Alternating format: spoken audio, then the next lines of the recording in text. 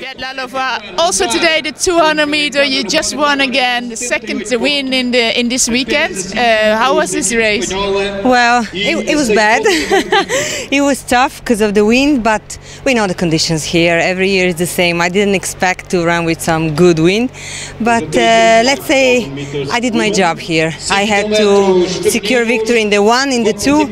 I even helped to win the 4x1. So I think I done my job in the best possible way. Looking at your country, Bulgaria, how is the level of sprinting in your country? Well, it's improving a little bit, and I'm trying to help in this way. I made my own club, like a sprint academy that is working mostly with kids for now, but we are open for all kind of athletes and even athletes from different sports, even everybody. And it's something I want to live in my country. You want to help the sport to get more people get to know with athletics? Yeah, I want to help the sport because nowadays the sport in my country is less and less popular, and this is not good.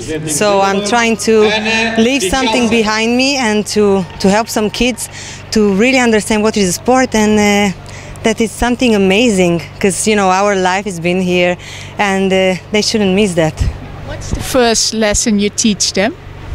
Oh, the first lesson is to be professionalist, to come at training, to be, you know, completely sure about it. But they're still kids. For them, it's enough to see me and ooh, they go crazy. And it's still a game. It's still really nice thing for them when they come for training and when can I be there. What's the name of the academy? It's called Ivet Lalova Sprint Academy. We could think about that one. Yes. And how many kids do you have now in your academy? There are around 40 or 50, yeah, depends of the days. And if you consider that Sofia is a place that we don't have many athletic venues, especially in the indoors, and it's a really good thing. I'm happy about it. I hope it can survive through the tough times, and I hope we can attract more kids in general in the sport, on the stadium, because this is health, you know, its future is the best thing you can do.